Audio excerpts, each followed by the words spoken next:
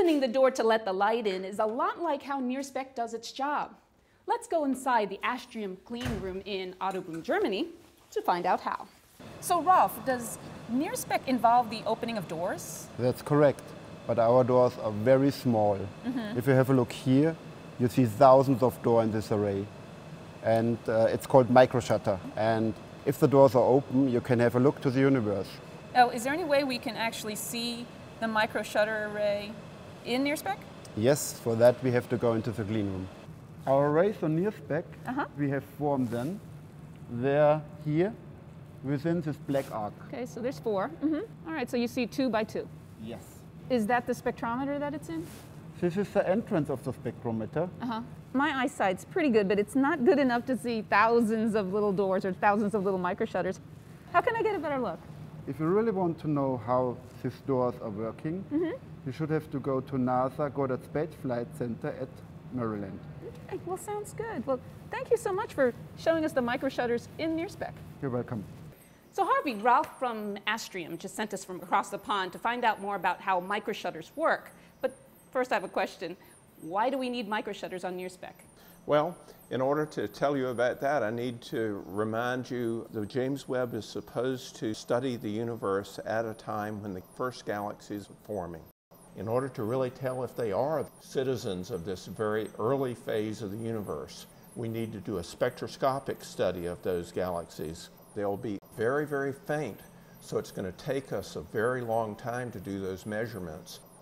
And after looking at the picture of the sky, we identify where these objects are, and we just open the shutters on each of these locations. So basically it isolates parts of the universe for you, right? Exactly. It lets us observe, say, 100 objects at one time rather than just one at a time. So it makes JWST 100 times as effective to explore the early universe. Can I take a look? Sure. All right. Is this okay? Yep.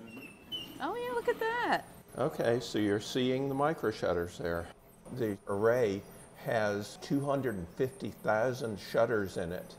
You're seeing only a tiny fraction of what's on there. Now we can move in and see a single door in greater detail. The height of that door is only about twice the diameter of a hair. What are the smaller rectangles on this shutter? These are stripes of magnetic material to allow the magnet to open the shutter. Come on in, Mary. In here we have a microshutter array set up where we can open it with a magnet so you can see how the little shutters work. Okay. As we slide the magnet across here, it's open and you can see the NASA logo behind it. Right. We pull it back and it's closed.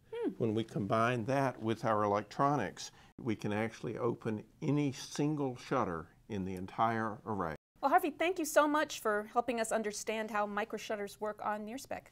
Well, thank you very much for the opportunity to show them off. While this new technology was developed specifically for Webb, the use of microshutters is being planned for other telescopes. Thanks for joining us for this edition of Behind the Webb.